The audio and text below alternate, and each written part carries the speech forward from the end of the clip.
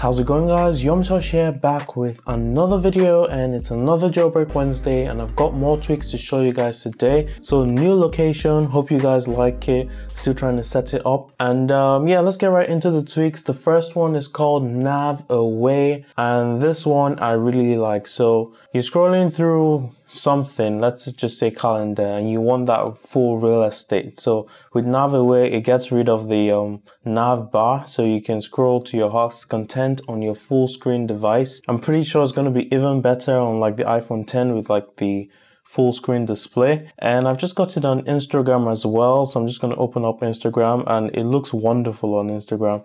I'll go to my homepage briefly, and homepage.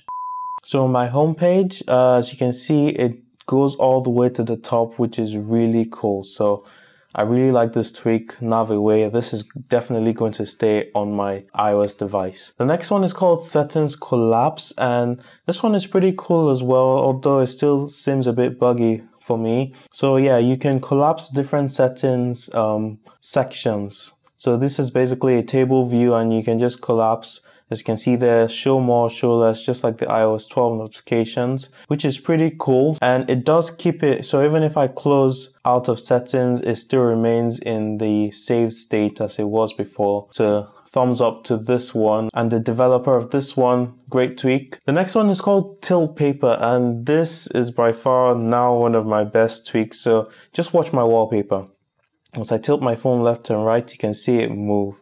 It's not necessarily like the parallax effect that you get with the standard iOS wallpapers or perspective wallpapers, but yeah, this is completely different because it kind of like slides the whole picture, which is really great, to be honest. So yeah, that's TiltPaper. The next one is called SleepyTime. So you're on your alarms and you don't want to calculate how long it is till you have to wake up. It basically just shows you the time of how many hours you have left. So if you're supposed to sleep 8 hours or something, or you can tell that, ooh, maybe my 8 hours is running out, or I still have enough time to catch up. So really cool tweak again. The next one is DoubleTake, and DoubleTake basically makes you confirm who you're sending a message to. So I'm just going to open up this timeline of my data usage notifications. So right there where you see group message, so if I had the circle icon with the face, which I don't get because I have the small screen, but if you have the iPhone 6 and up, you'll get like the circle with the face in it. And if you do that, it's basically just going to put the person's name right here where it says group message, and you can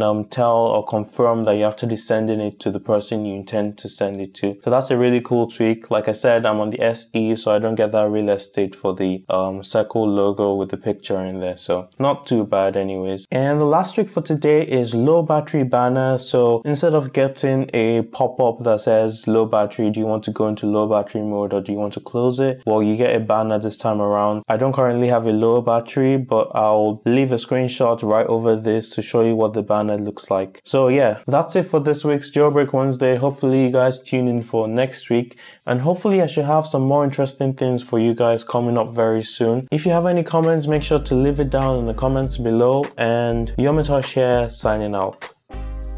Peace.